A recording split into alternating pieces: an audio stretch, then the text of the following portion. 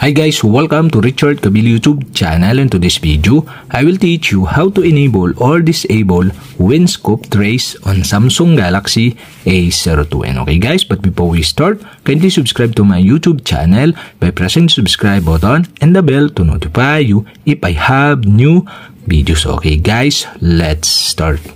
So okay guys, sir, in your Samsung Galaxy A02, you'll have to do is go to settings. In settings, scroll down and find the developer options. And the developer options is not show or turn off. To show or turn on the developer options, you'll have to do is tap the about phone.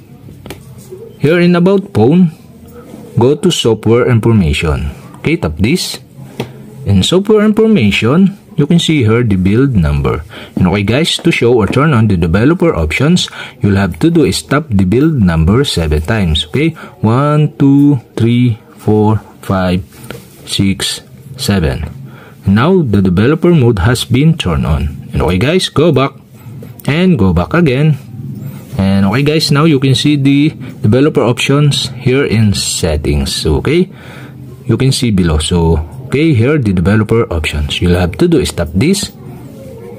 And developer options. Okay, you can see here the quick settings developer tiles. You'll have to do is tap this. And quick settings developer tiles, you can see here the windscope trace. And on the right side of this, you can see the switch button. And okay guys, to enable the windscope trace, you'll have to do is switch on the switch button on the right side. If this turn on, so you can slide from top to bottom and you can see here the windscope trace icon. So you'll have to do is tap this to enable the windscope trace on Samsung Galaxy A02. Okay guys, we have successfully enabled the windscope trace on Samsung Galaxy A02. And okay guys, to disable again, you'll have to do is tap again the windscope trace icon.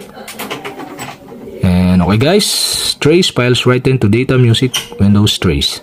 So after you tap the icon, okay, switch off the switch button on the right side of this windscope trace.